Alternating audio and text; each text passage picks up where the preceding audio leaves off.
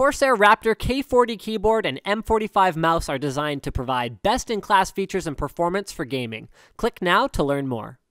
Valve in-home streaming uses the power and compatibility of a Windows-based gaming PC somewhere in the house to enable a great gaming experience on other devices and operating systems. Basically, anything that can run the Steam client, Windows, OS X, or Linux can use it as long as the hardware is powerful enough. It works on inexpensive desktop PCs, notebook PCs, or even tablets. So what does it do? First of all, it's in beta, so all of this is subject to change, but the basics should be pretty much set at this point, so here you go. In-home streaming uses your gaming machine with a powerful graphics card, for example, your office or your man cave rig, to act as the server and to run a demanding game. Then, with as little latency as possible, convert that to an H.264 compressed video stream. It then sends that video stream over your home network to another machine, for example, your home theater PC that's hooked up to your TV, which acts as a client that can, without working very hard, decode that video stream and display it on the screen. At the same time, the client PC takes input commands from your game controller or keyboard and mouse and, again, latency is key here, sends them back to the server to actually control the game. The idea is that any PC with adequate network performance and CPU horsepower can let you play your games, the games on your gaming rig, remotely. So what does it not do? It does not allow streaming over the internet, although I suspect workarounds for that won't be much of a stretch for the technically inclined. It does not allow multiple people to use the server or streaming machine at the same time. So your office gaming PC can't have someone sitting at it working on spreadsheets while you're using the horsepower of that GPU to game downstairs. It will actually be running the game on screen at the same time, just like NVIDIA's GameStream technology. Number 3, it does not allow logging in from multiple locations on the same network to the same account and playing different games at the same time. We'll need Steam family sharing for that, which is hopefully coming soon. Number 4, it does not allow higher resolutions than the connected monitor of the server PC. The game must run on both PCs at the same time, so if your desktop computer has a 720p monitor and your TV downstairs is 1080p, then your stream will be limited to 720p. The good news is that the opposite is not true. So as long as your gaming PC has the same or higher resolution as the other PC, your remote PC can scale that image down appropriately. Number 5 is it's a little bit finicky right now and it does not have perfect game compatibility. In the future, I'd expect this to be much improved and you should be able to stream most of the games in your Steam library, even the ones that you've added manually. Number 6, it does not deliver the greatest image quality. It's seemingly capped at about 30 megabit per second maximum streaming bitrate, so that means color depth will be lower, which is perceived as blockiness and what would otherwise be smooth color transitions, and it also introduces artifacts, some that are difficult to notice and some that are very, very easy to notice, such as these around a crosshair in Battlefield Bad Company 2. Moving on to hardware requirements, Valve has been pretty tight-lipped about these, probably because this functionality just went into beta and they are still working on it. But there are a few things that we know. CPU performance will have to be enough to decode and play back an H.264 video stream at whatever frame rate and resolution you're running. Officially, Valve supports 720p and 1080p at either 30 or 60 FPS. Network performance also matters, but how many megabits or gigabits per second it can achieve is not actually the most important thing. Connection latency and reliability are much more critical than throughput.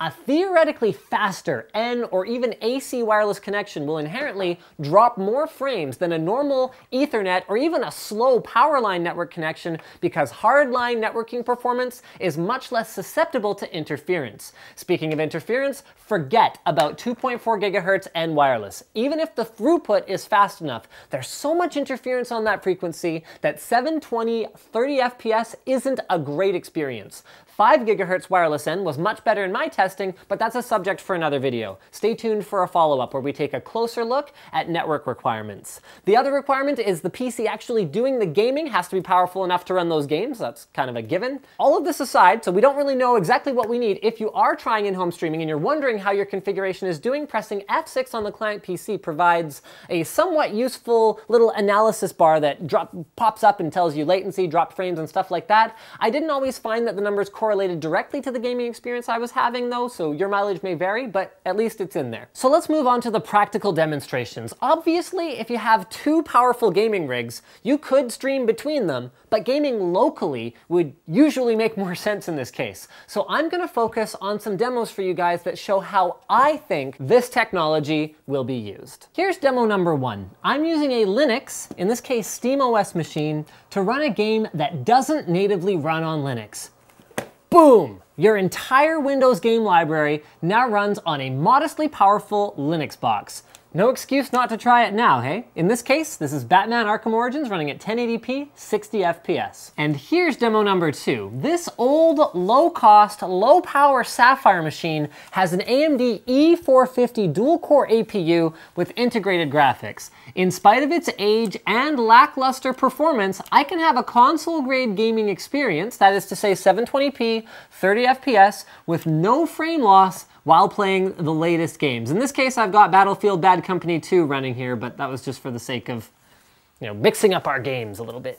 Here's demo number 3. This is a thin and light notebook with integrated Intel graphics, and I love thin and lights. They're portable. There's this one, there's this one. This one can work as a notebook or a tablet. It's super lightweight, but like many people, I had to make the decision between portability and gaming performance. Not anymore. Here it is running BioShock Infinite at 1080p, 30 FPS. This is wirelessly and the experience isn't perfect, but if you have a USB to Ethernet adapter, even this one right here, a dual-core Ultrabook, was able to stream at 1080p, 60 FPS. Very, very impressive. Now we're getting into experimental territory. Demo number 4 is iFinity 3x1080p. It didn't work with lots of games, and it was more of an exercise in pushing the limits rather than trying to deliver a great gaming experience, but it worked. It's not fantastic. Latency feels noticeably higher, and the frame rate, especially when moving around consistently, can't go above about 20 FPS, which is interesting because we're at 3 times the resolution of 1080p, so being only able to achieve 20 FPS or 1/3 of 60 FPS, the maximum allowable value in the Valve settings, looks like it may be an artificially imposed limitation, one that Valve could unlock in the future by giving us higher bit rates for higher resolution streaming. The grand finale, our most elaborate test setup yet, we have 2 4K TVs, one with our Radeon R9 290X gaming machine and the other with my pretty run-of-the-mill, I mean it's a GTX 670 so it's pretty decent, but this is with my Steam machine. You can see they're connected. NCIX was generous enough to let us come and tear apart 2 stores to get access to these 2 4K TVs, run Ethernet cables between 2 neighboring stores, but we are pretty much ready to find out if this is going to work. So we are limiting our resolution to the desktop resolution, which happens to be 3820 by 2160. So that's 4K, which obviously isn't a setting that we can actually, set here. So we're gonna set our bandwidth to unlimited, our frame rate to automatic, and we're gonna find out if this works. I've been working on this for about an hour and a half trying to get this set up. So let's fire up Portal 2 and see if it flies.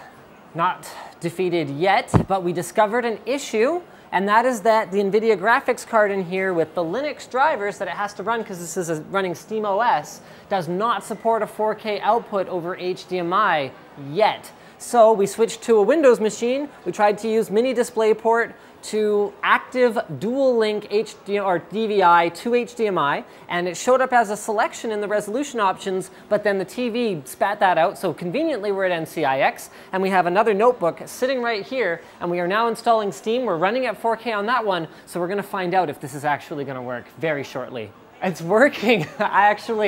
We shot in the dark. We went and fired up Batman, and it's working.